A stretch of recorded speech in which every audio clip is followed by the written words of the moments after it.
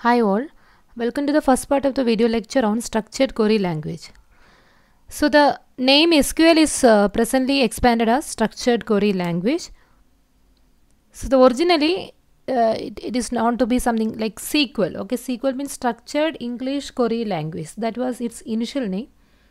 But now the SQL becomes SQL. Okay, structured query language. So here it is like a structured English query language. So like that it was given a name, say SQL initially, and was designed and implemented at IBM Research at the interface for an experimental relational database system called the System R. So System R is a relational database system, as we already know. So we gone through what is relational data model. We saw the formal languages for relational data model, that is relational algebra, in detail, and now it's time for us to explore the practical language or the standard that implements this relational model practically. So that is our SQL, and initially it is implemented for the relational database system called System R. Okay, so SQL is now the standard for the commercial relational database management system. So most of the commercial relational database management systems are based on this SQL. Now if you are looking at the standardization of SQL, it is a joint effort by ANSI, that is American National Standards Institute, and the ISO, International Standards Organization. So they together standardized this SQL, and the first SQL standard is known to be SQL 86. So definitely from the year of release 1986, or it is otherwise known to be SQL 1. Okay, so that about it. Now other popular SQL versions are like the 92 release SQL 92 or SQL version 2. Then the next stable version is like SQL 99, that is version 3. Then 2003, 2006, which is having XML features, and 2008, which started incorporating the object database features, right? 2011, etc. So like that, it's gone through many versions. Yeah, the SQL language may be considered as one of the major reasons for the commercial success of relational database. So relational database, as we already know, the relational model is a theoretical concept. Why it become popular? SQL is having a key role, right? So that makes it a commercial data model. So because it became a standard for relational databases. So before the relational databases, what we are having is this network and hierarchical system, and people readily or happily converted themselves to this relational model because of this SQL. So one reason is like even if the users become dissatisfied with the particular relational database management system product they are using, converting to another relational DBMS software product was not expected to be too expensive and time consuming. So because there are many relational database management system softwares available, and all of them are basically using this SQL standard. Okay, so as it is a standard, so even though a particular SQL database management system which we are using, we are not satisfied, we can easily migrate to another maybe a better this relational database system. Okay, because both are using this SQL. So that kind of a standardization we can have. Okay, so it is always easy for us to migrate from a relation in one DBMS software to another one easily if we are following the SQL standard. So that is the final conclusion. Okay, some theoretical concepts given like this. Now the basic SQL and advanced SQL, like that one can explore this. So the so basically, it is a comprehensive database language, in the sense it can be used for both data definition and data manipulation. So it is data definition language and at the same time data manipulation language. All together it is a comprehensive database language. In addition to that, it has facility to create something called as a virtual table or view. We will see how to define and what is the use for specifying security, authorization, for defining integrity constraints, and for specifying transaction control. Like that, there are many other additional things that one can do using this SQL. It also has the rules for embedding SQL statement into a general purpose programming language like Java or C++. I think you are already familiar with this kind of concepts. The later SQL standards are so it's basically divided into a core specification plus a specialized extension. So if you are looking at the core, it is supposed to be implemented by all SQL DBMS vendors. Okay, so the core part is something common for everyone, and extensions will vary from one implementation to another, and we can go for any number of implementation depending on the need, right? Whether it is so there are extensions for handling spatial data, temporal data, so like that we are having for using our data mining, right? So for data warehousing, online analytical processing. So depending on the type of requirement we are having, we can think of the extension if needed. Otherwise, the core will satisfy the need. Okay. Now, if you are looking at SQL, it uses table, row, and column for the formal relational data model terms. Like in relational model, we have something called as a relation, that is nothing but a table, right? So in SQL, we are just calling it as a table. So this relation, tuple, attribute, these terminologies are therefore relational data model. When it comes to SQL, we will use a normal terminology like a table, row, and column. That's all. So now for data definition, so we are talking about a data definition using SQL. We have a statement called create statement. Okay, so using create statement, one can create a schema, or he can create a table inside that schema, or a particular type can be created, domain can be created. So like that, as well as other constraints like views, assertion, triggers. For creation of all those things, we are using the create statement. So typically, so this one usage of this create statement is for creating the schema, the entire schema. For example, here we are trying to create a schema called company for the entire company database, and it's given an authorization or a user authorization like a JSmith. Okay, so by which you can authorize this particular company database, and password, everything you can set accordingly. So this is a rough picture of the create schema statement. Okay, so now we have a schema called the company. Now within that schema, one can define different tables like employee table, department table, etc. So once you want to create a table, the statement you have to use is like a create a table. So create a table will create a table. Here it is like a create a schema. Okay, so remember that. So accordingly, if it is creation of a view, you have to write like a create a view. Okay, if you want to create an assertion something, accordingly you have to write. Okay, so here you can create a table directly by specifying the name of the table, or you can more clearly tell that this employee table is coming inside the schema company. Okay, so in this way you can create. But when you are writing like direct a table name, already you should ensure that the schema in our environment is this company. So that you have to make sure.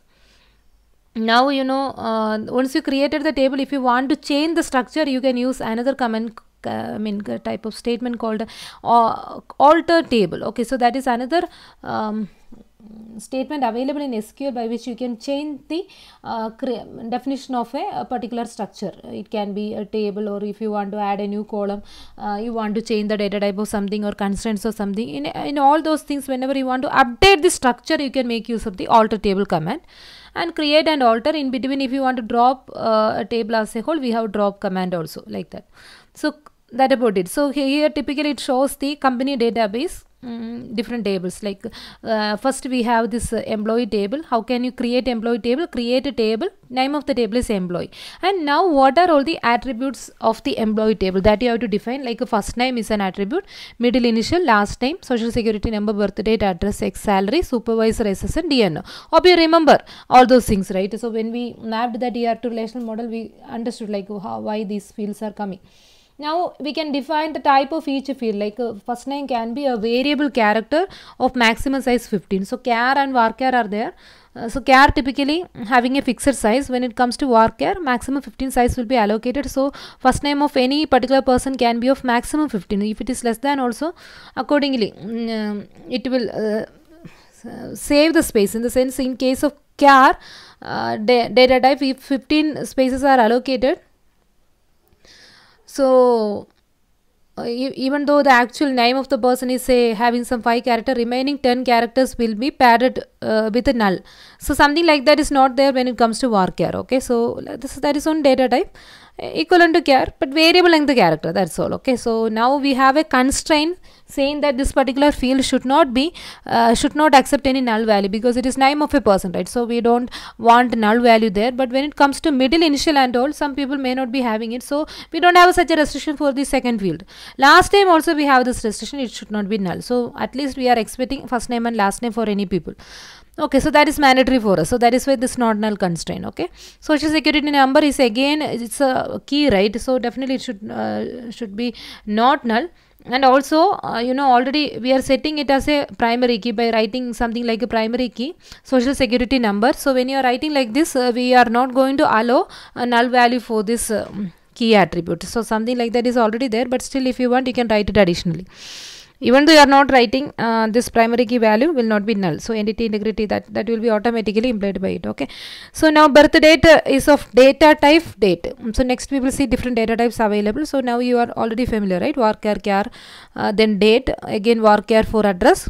Now the length is increased to 30, right? Sex, so these things like sex or middle initial, just a char means some 1 byte information is enough, right? Yeah, just like a male or female, F or M, like that you can denote. So that's why we are not specifying the size. Now salary is given a data type like decimal, say 10 points before the decimal point, and some 10 digits before the maximum, 10 digits before the decimal point, and maximum 2 digits after the decimal point, something like that. We have the formatting for the decimal data type. Now here this supervisor SSN is character of 9. Now it is restricted to have some 9 characters. So when you are simply writing it as just a single character, it means. Okay, and department number is an integer field, and that also we made it like not null. That means because every employee must work on a department, right? So you can't give a null value for a particular employee. And you are setting a social security number as a primary key of the given tables by writing primary key SSN. Or when you declare this SSN, so if you write a primary key here, that also going to work. Okay, you can either write like this, or you can write along with the attribute definition. Similarly, the department table, we have a department name, department number, manager SSN, start date, right? Like that varchar, the data type, not null constraint, everything. And now in the department table, this department number act as the primary key, where department name is also unique, right? We are not allowing department name to repeat. In that case, you can tell it like it is not a primary key, but it is just a unique attribute. So you can inform that by using the keyword say unique. Okay, now here we have the foreign key from this department table. We can refer,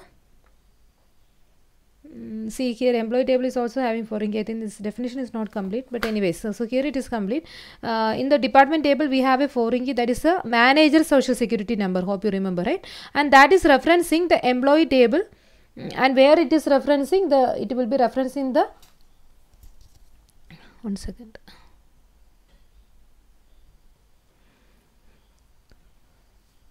Okay. See, yeah. So we have the foreign key, that is a manager SSN, which is referring the employee table, and it is particularly referring towards the key attribute of the employee table, primary key, that is SSN. Okay, now we have a department location, because it was a multivariate attribute, so we maintain a different table for it. Hope you remember. So we are creating it by mentioning the attribute like D number, D location, and the primary key is a combination of the department number and department location. Hope you remember, because if you take department number alone, it will repeat, D location also will repeat, but together it's not going to repeat. And what about the foreign key? Department number act as a foreign key that references the parent relation, that is the department, towards the D number, which is the primary key of that table. Okay, so similarly we have this project table, project name, project number, accordingly type. See the not null constraint. In the next semester you will be implementing it, and that time you should know the syntax clearly. So it's a very easy thing, and there is nothing tough or hard to remember and all. Okay, so just focus. Phone number is given as integer. Project location was a single valued attribute in project. Primary key is said to be project number, and project name is also not going to repeat, so we are ensuring it by the keyword unique. Okay, and foreign key is dnum, that references a department table using, where it will refer to this D number, which is the primary key of the department table. Now works on, it is a many-to-many relation, so we have a different many-to-many relationship. So we have a relation or table for that, and that is a works on table. So the which employee is working on which project, right? So employee social security number and the project number where he is working, and number of hours he is working in say 1 week. So it can be some decimal value. So that is with the data type is fixed like decimal. And the primary key is the employee SSN and project number together, and foreign key is the employee SSN that reference the employee table, and also the project number is another foreign key that reference the project table, because it is like a cross-referencing table. It has to refer the employee table and project table. Accordingly, ESSN and PNO will act as a foreign key. Now the weak entity we are having the dependent, right? So where this employee SSN is something we added as a foreign key, so that you have to establish like this by writing foreign key employee SSN that reference the employee table, primary key SSN.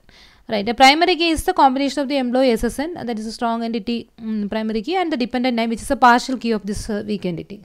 All those things we already discussed. Now we are just looking at the syntax only. So if you are not confident like what is foreign key, what is primary key, if you have any doubt, please clarify these things from our previous video. Like from first you understand the relational data model clearly and ER to relational model mapping, then you come here, it will be very much easier for you. So I already taken the assumption that you because I already explained all those things. Okay, so now we are just looking at the syntax when it comes to SQL. That's all. So all these bold things are something some meta things in the language. Okay, so they are to be used as it is. Then other things will are variables that can change, right, for a different table and attribute. Now base table versus virtual table. So the type of table that we are created, so the around 6 tables we created so far, right, that employee, department, work zone, project, location, etc. So they are known to be the base tables, because this means that the table and its rows are actually created and stored in a file by the database. So DBMS software will create them and they will be stored securely in the some file in the secondary memory. Okay, but there is another concept called a virtual table. So this is about a base table. Now what is virtual table? Or they are otherwise known to be the views. Okay, so what is a view? We already know. It can be a subset of a physical table existing, or it can be made out of different attributes from different tables, right? So it may spread across more than one tables also. So the type of query we are using is create view, and then you have to so this create a view will be followed by the definition, like what you want, like which subset you want as a view. So that selection you will do following this. Okay, so this may not corresponds to an actual physical file. So in SQL, the attributes in the base table are considered to be so that about it. So virtual table, typically we have this concept, but we are not going to store it explicitly in the secondary memory as a file. Instead, it is something we will use for the time being that particular program is running. So during execution, this will be created and we will do some processing over it, and after that it will terminate. So it's not going to be a permanent base table like what we created otherwise. Okay, so in SQL, the attributes in a base table are considered to be ordered in the sequence in which they are specified in the create table statement. So when you create a table, you are writing project name first, in the sense this project name is going to be the first attribute when you are storing its attribute values in the file, okay, database. So similarly, following project name, this P number will come, P location. So this ordering it will follow when you insert values into the table. However, the rows are not considered to be ordered within a table, that you know, right? So in a table, the tuples, it's a set of tuples within a set element can be of any order. So their order will vary, but within a tuple, the order of the attribute values matters.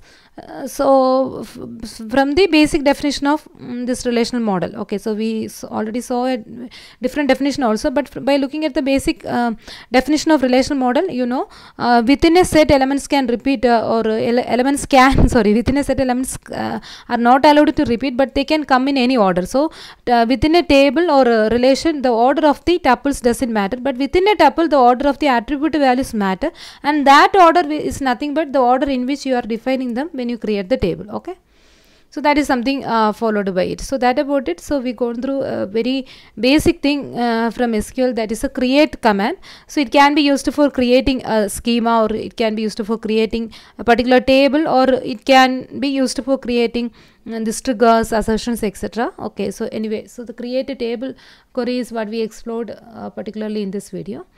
Yes, thanks for watching.